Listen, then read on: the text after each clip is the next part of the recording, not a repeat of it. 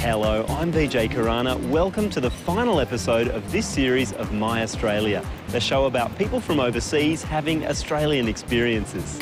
Coming up today, Tony takes a huge leap and becomes an Australian citizen, Shobbie tackles her fear of fish, and some of our guests meet each other for the first time and talk about their experiences. First up today, Tony decides to become an Australian citizen on Australia Day. He's one of 13,000 people from 143 countries who are doing this in ceremonies all around the nation. My name is Tony. I'm from China. I spent a lot of time with my grandparents, so I guess really developed a very close relationship with my grandma. I made my decision to come to Australia about 5 years ago and studied here for about 2 years. I live in the eastern suburb of Sydney. The building I live is in 1920s, really Art Deco building, but it gives you a feeling that it's a home. I work for a film company for marketing. It's mainly about online campaign.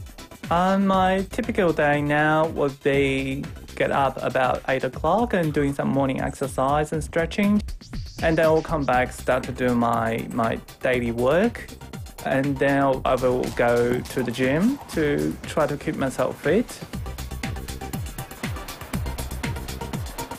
I guess it's really a relaxing lifestyle in Australia, and I can do a lot of things that I really want to, and people won't judge you on what you do.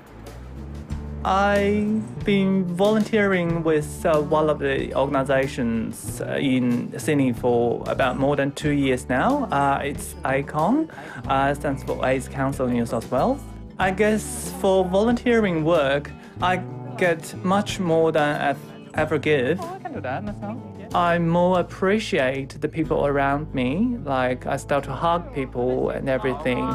And you really feel that intimacy of people.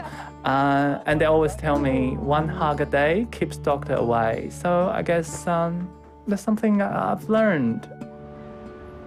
Just when I count down the last hour to my citizenship ceremony, I didn't sleep too much last night. I'm a bit excited. And I came to Hyde Park this morning, see all those people. I feel, wow, it's quite cheerful. It's like a carnival. It's really festival. I feel excited. I think there are 13,000 people today across Australia will become new Australian citizens. Amazing, isn't it? I think I start to call Australia home now, and that's probably the reason that I want to become an Australian citizen, to get involved with the community and have my say about this country's future. Ever since I came to Australia, I would say I really enjoy the freedom of being myself rather than hiding something. I think that there are 2 factors that really affect my life about my sexuality. In Australia, I got more accepting people. I feel there's more tolerance. I feel more pressure from the family back in China and the society. If I go to work, go to school. Happy Australia Day! Hello, how are you today? Sure. What do I do with the form? Just fill in the top few ones. Once you become an Australian citizen, you can fill out this form. Now, the main thing today is that with you getting your citizenship is that you receive your Australian citizenship certificate. Now, the Lord Mayor will present this to you at the end of the formalities. And this certificate is your certificate to keep, and it's the proof of your Australian citizenship. Which region in Shanghai? Which district? Xuhui. Oh, lovely. Yeah. Well, that's very centralized. I go there quite a lot too. So why do you want to become a citizen? Because I live in this country, and it's always nice and very honorable to be an Australian citizen. Yeah. I know. So you guys from Manila, or what is a quite vibrant city there too? It's a place where we can easily blend in with the people and the culture. I like the lifestyle as well. Going to work just 9 to 5, and then after that you still have a couple of hours to meet your friends, go shopping, watch a movie, and then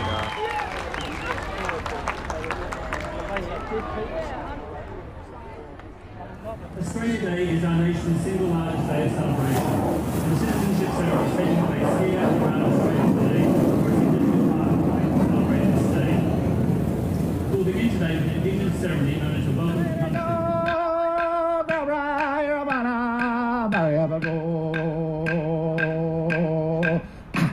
All of us, bar our Indigenous citizens, are newcomers, are immigrants to Australia, sharing it with its original owners. You have the right to political freedom and the responsibility to obey and uphold the laws that give you that freedom. So if you could repeat after me, from this time forward. From this time forward, I pledge my loyalty to Australia and its people, whose democratic beliefs I share, whose rights and liberties I respect, and whose laws I will uphold and obey. Please be seated. Congratulations, you are now officially Australian.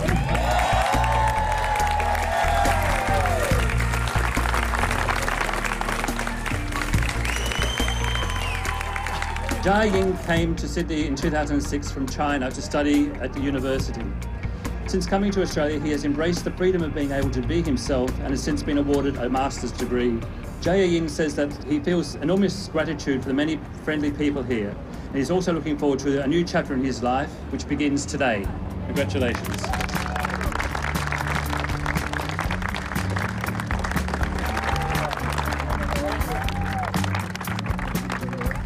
I feel great to become an Australian citizen. It makes me really want to commit myself to this country. After the ceremony, we just went down, have the tea together, and they all congratulate me. And we had a great time together. It's really wonderful to be with friends and let them to witness the whole thing. I'm going to put it on my face. How do I look? Yeah. All right, to all of you new Aussies, congratulations.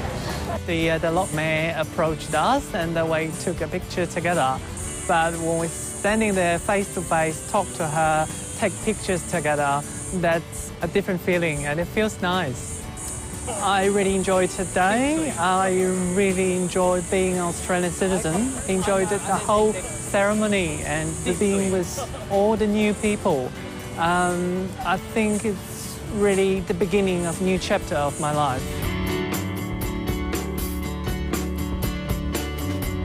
That looked like a wonderful day, and he even got to meet the Lord Mayor of Sydney. Congratulations, Tony, and best of luck for the future. Our next story is not quite so grand, but fishing is a popular pastime in Australia, and Shobbie wants to have a go at it herself. The only problem is she's afraid of fish. So will she be able to tackle her fear? Let's find out. I'm Shobbie and I'm from Malaysia. I spent most of my childhood in my head. I was, a dreamer. I was chronically hyperactive and sickly. Friends would describe me as crazy, probably a bit eccentric. Because I come from Borneo, I'm not used to metropolitan life. I'm not used for things being really fast-paced. So Adelaide was a really nice mix of activity and the slow and comfortable pace.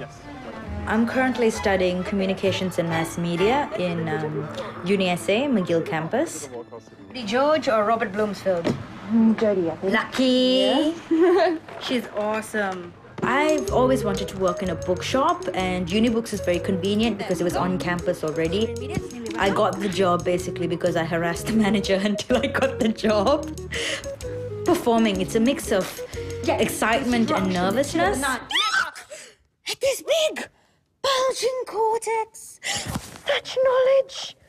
It's fun. It's something I would never give up because even in school I was in the play groups and I was in public speaking, so the stage calls to me. It's 4 o'clock in the morning. I'm going fishing today, so I'm gonna face my fear with that. It's first time fishing in Australia. I am actually very nervous about today, but I'm also very excited. Morning, Georgie. Yeah, how was it, mate? I've never gone deep sea fishing. I don't think I've ever been on a boat for that long of a time anyway. This is my dad, and he's come all the way from Malaysia. And he's coming fishing with us. I'm looking forward to that. Dad has come down to Australia. My mom and my dad are coming down for my graduation. And I managed to convince him to come fishing with me, mostly because, well, he's generally a very calm kind of guy. And I think I need that around when the fish come up. And I think it'll be good for me to have my dad there with me. Normal, isn't it? Yeah, the thing is the fish doesn't stop when it dies. Morning. Morning. I'm John. Shobbie. Oh, sweet. See, this is Pete. Welcome aboard Royal Fishing Charters. Okay, thank you. What can you catch with a fish this big? What, I mean, how big do you... A fish this big. Are you serious? Very serious. Oh my Lord! I do like a challenge, and you know, for most things in life, I'm not afraid to jump in head first. But I would hope that this is perhaps a little, so I can focus on the excitement of it, a little bit more, you know, up and, you know, active, so that way I don't just sit and wallow in the fear and the nervousness of it. I'm worried the waves are going to throw me off the boat. Went camping when I was 12 with the Brat Camp. One of the challenges was to catch and cook a fish. And the tragedy was I caught 2 fishes, which was scary enough. And when it came time to actually cleaning the fish, our problem was our fish just didn't die. So we had to behead it. And fish don't stop moving when they are headless. So you have this headless thing just spurting blood all over the place. And we were 12 years old. We were terrified. And I have never forgotten that mental image of that headless, flopping fish. Fish. We've got our Tommy on for bait. Mm-hmm. Just release the bail arm. And then let it down. Just watch the line. We're in quite deep water. Okay. So how far should you go with that? All the way till it stops letting the line out. I think you've got one. What? What am What am I doing? Now you're going to wind it up. Why? What am I winding? Wind this up. Oh dear Lord in heaven. Stupid fish. Don't cling I'm on. not too sure if it's... Yeah, you've got him, I think. Yeah, I think it's still there. Pull. Oh, don't worry, it won't bite you. Oh, you poor guy. Can I poke it? What fish is that? That's a Aja! I don't trust you. That's a red snapper. Yes, it is. I never knew red snappers had spots. It's just a metre short. What is the biggest fish you have ever caught? The biggest I've ever caught would be probably a 70-pound Samson fish, around about 4 foot long. We've hooked and released a 12-foot white pointer once, accidentally. We didn't know it was a white until we got it right alongside the boat, and then we realised it was a white pointer. We had to cut the line and let it go. But, why? They're protected. Okay. Mama. These ones will flick. Holy shit. Oh my God in heaven. Holy shit. That is a shark. Can you take the shark away from me now? Oh my God. Oh, this is not helping me at all. Oh, please, please. Help! Oh my God. I'm actually a bit nervous about sharks. You want to come out and pat the shark? Because recently there have been some newspaper articles about, you know, sharks catching people out of the water. I know I won't be out of the water, but I think fish know when they're afraid of you. And sharks technically are a fish. So I think they'll be around. I won't stop you!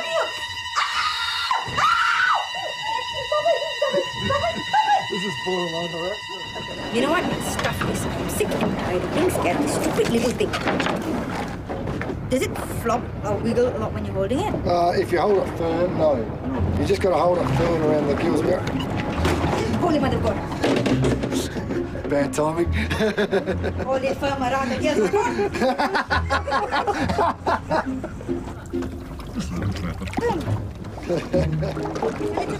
Just measure it, make sure. Yep, he's legal. 40 centimetres. Grab the tail. That's it. That's it. That's the way. Oh my God! Now hold it firm. So, no, I don't want to. Don't let go. You're doing it. You got it. Don't let go. I already have. Ah! Right. Okay, take it away from me now. I hate this. You want to put him in the bin? What bin? Yeah, just behind you. Oh, there you go. That's all right. Drop him in there when you can. Hey! Oh my God! It's the flopping. It's the flopping that scares me. It's icky! Wash my hands. I was a little nervous at the time, so just thinking, you know, okay, see the fish, deal with the fish, hold the fish, kind of thing. So, you know, it's small steps. But I never realized how afraid I actually was until I saw the fish. So it was very interesting. I don't think it's very normal. Do not think I've overcome my fear. I think I might have gained a new fear of boats, but I don't know. I think it might be something I'll have to work on. It was definitely good for Shobbie. She has learned a lot from this experience. I hope it just do her well in the future. So anyway, she has gone through this experience. It's an exciting one for her. Something to learn from it. Back. Oh, this is. Glad I had the experience, but I probably wouldn't do it again, simply because I don't think it's good for me to go through that over and over again. I want to kiss them. No, thank you!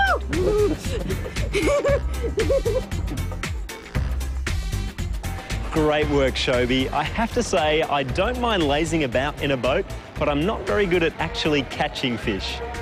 After the break, some of the My Australia guests meet each other for the first time and talk about their experiences. Stick around. Welcome back. We've spoken to some amazing people on My Australia and asked them some interesting questions. Here are some of the best.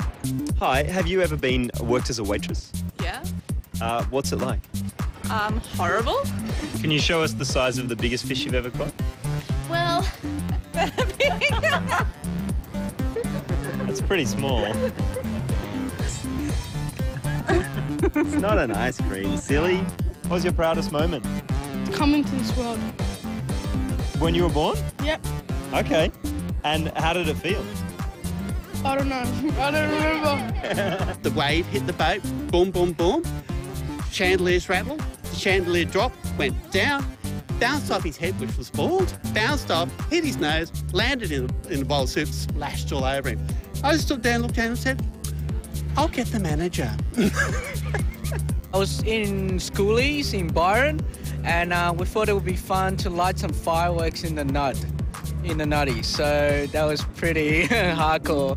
You were nude lighting fireworks? Yep, that's correct. You're responsible for this makeover? yeah, for sure. Okay. And are you happy with the way it turned out? Yeah. Can you describe how he looked before this? Oh, not good. What's the most radical thing you guys have ever done to your appearance? I guess pierce my nipples.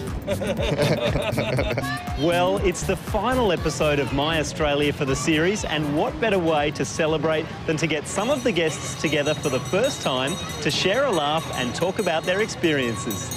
Check it out.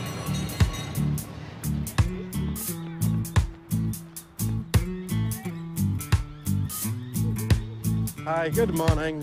Hi. That must be Jasmine, is it? Hello, Hi, Jasmine. Frankie. Hi, Frankie. Nice to meet you. Hi, Nivea and Shobbie. We decided to go out on a picnic, and the families have bought a little bit of food which we are going to share during this picnic, and also try to get to know what exactly have been the experiences. Awesome. Okay, I'll set the table. Why? I learned how. I did a bartending course. Oh, when? She's going to be using all her skills out. What did you learn? Oh, God. I learned how to pull a beer. So pull it from a tap so it's not so foamy at the top or flat at the top. I learned how to take food orders because a lot of bars in Australia, food is a part of the pub. That's what I learned. I learned not to drop a lot of plates. That was hard. Did you drop any plates? Oh, of course I did. Dropped a lot of plates. So what else did you do on My Australia? We had a cricket picnic. It was a 40-degree day. Do you follow a lot of cricket? No, I didn't know how to play cricket. Wonderful. I just know the basics and that people wear white pants when they play it. It's about it. But I learned how to bowl, how to hit.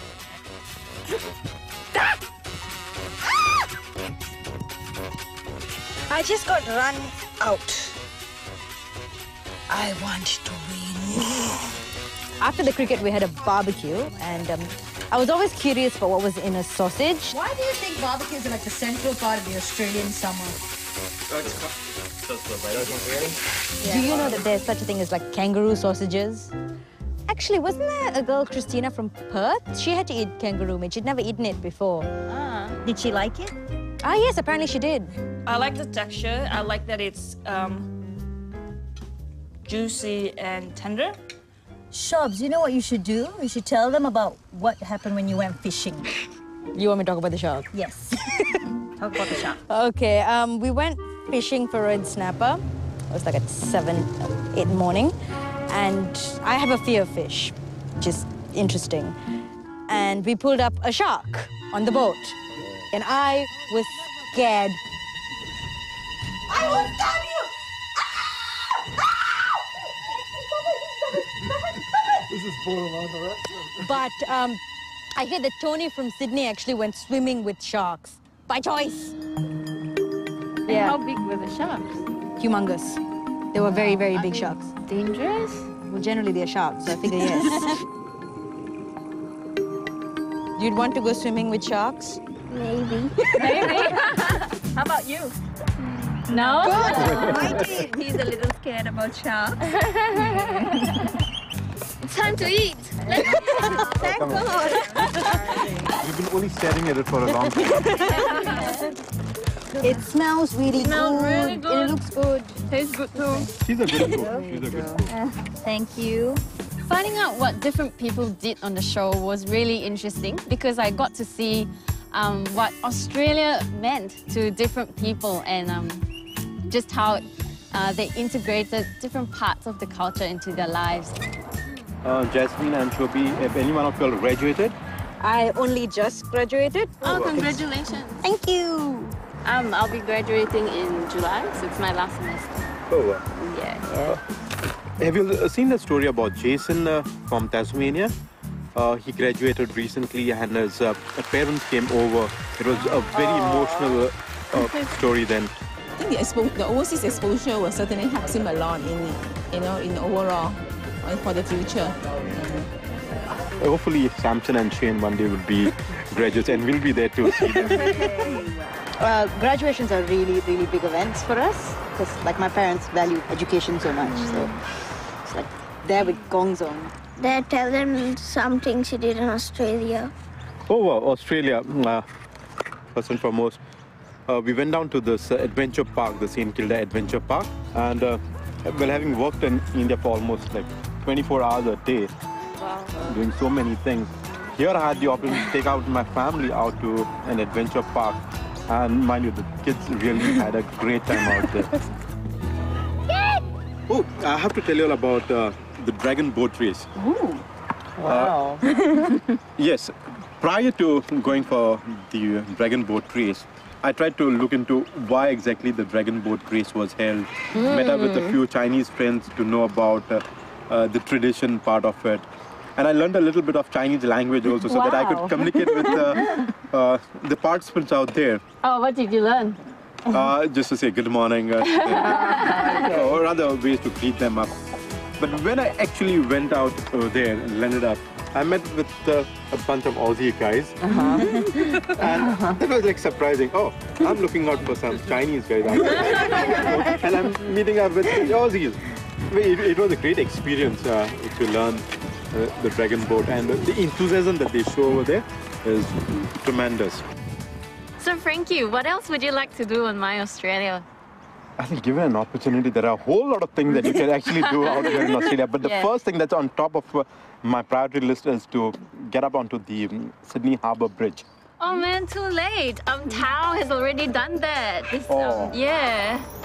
And I think she made it to the very top. Wow. She went the whole way? Yeah. Very brave.